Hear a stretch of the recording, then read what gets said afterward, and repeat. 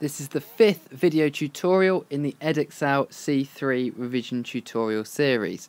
Today we will be looking at redox reactions as well as electrolysis, which is why we have this picture of a red ox here. In today's video we will look at what electrolytes are.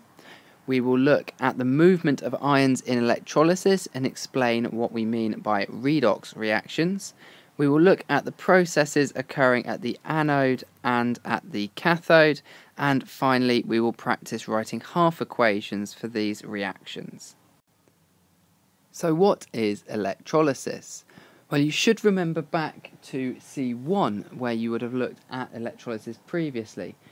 Simply put, electrolysis is the breaking down of a substance using electricity. You apply the electricity to the electrolyte, which is an ionic substance that's either molten or dissolved in water.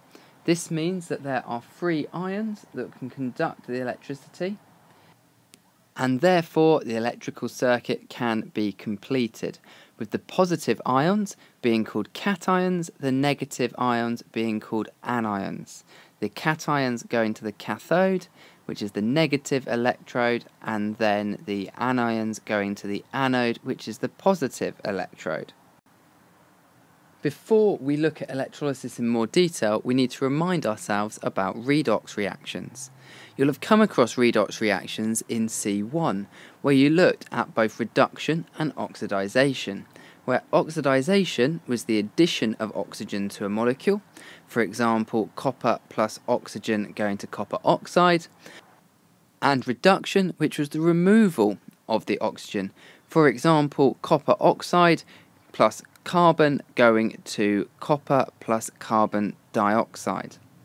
We are now going to use the redox reaction in terms of electrons. When we are looking in terms of electrons, we can use the term oil rig. Oil rig means that oxidation is the loss of electrons, whereas reduction is the gain of electrons, hence oil rig. Here we have an oxidization. So we have our magnesium atom and our oxygen atom. From C2, you should remember that magnesium has 2 electrons in its outer shell, whereas oxygen has 6. In order to form an ionic compound, 2 of these electrons are transferred. So magnesium transfers its 2 electrons over to the oxygen. This means that the magnesium has been oxidized as it has lost 2 electrons to form the Mg2+ ion. So oxidization is the loss of electrons. Opposite to this, we have what has happened to the oxygen. So as the magnesium has been oxidized, this must mean that the oxygen has been reduced. The oxygen atom has gained these 2 electrons in order to form the O2- ion. So reduction is the loss of electrons. Now we can work out the half equations. The half equations show us the reduction or the oxidization. The overall reaction for this equation is 2Mg plus O2 goes to 2MgO. We can also write this as 2 half equations. These half equations will show us both the oxidization and the reduction. So for our first equation, we have our oxidization, where we have Mg goes to Mg2+ plus 2E-. This means that 2 electrons have been given off, with the oxidization being the loss of these electrons. For our oxygen, we can also write a half equation, this time showing the reduction. So we will have O2 plus 4 electrons goes to 2O2-. This shows that we have a reduction as we have a gain in electrons, with the electrons being placed before the arrow in the equation. We will now look at this in terms of electrolysis. So to recap, For electrolysis to happen, we need our electrolyte made up of our negative non-metal ions and our positive metal ions. An example of this is the electrolysis of molten sodium chloride. When we carry out an electrolysis of a molten metal salt, it means that we will only have the products from the metal salt. In a solution, we will also have to talk about hydrogen and hydroxide ions, which we will look at in a bit. For molten sodium chloride, we will have one type of cation and one type of anion. In this case, our cation is going to be our positive metal ion, in this case sodium. The cations are always positive metal ions or hydrogen. This means that our chloride must be our anion, so we will have Na plus and Cl minus. This means that our molten electrolyte is made up only of these two ions.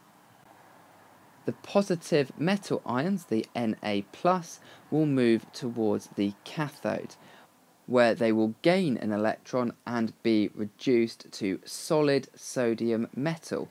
This sodium metal will then build up on the cathode. The negatively charged chloride anions will move towards the anode, where they will form Cl2 gas and give off 2 electrons. This is a loss of electrons, and as such the chloride ions have been oxidized to chlorine gas. This will then be given off as a gas and leave the solution.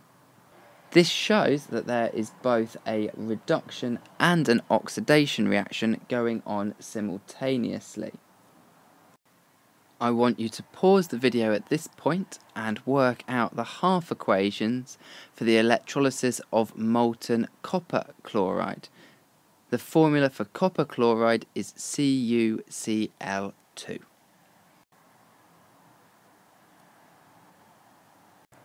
We have just looked at the electrolysis of molten metal salts. However, we also need to know about the electrolysis of them in solution. This means that both hydroxide and hydrogen ions are also present, the H+ and the OH- from the water. At the anode, the simplest ion is discharged. For example, Cl- will be discharged rather than OH-, but OH- will be discharged rather than SO4 2-, so the simplest ion will be discharged. At the cathode, the metal will be discharged if it's less reactive than hydrogen. If the metal is more reactive than hydrogen, then the hydrogen is discharged. For example, copper is less reactive than hydrogen, so it will be discharged, whereas sodium is far more reactive than hydrogen, so therefore hydrogen will be discharged. We will look at this in relation to copper sulfate. In the electrolysis of copper sulfate solution, we have two different compounds. We have copper sulfate, which is CuSO4, as well as water, which is H2O. These two compounds, under electrolysis, will split into their respective ions. We will have Cu2+ as the cation from the copper sulfate, and our SO4 2- as the anion, the sulfate ion.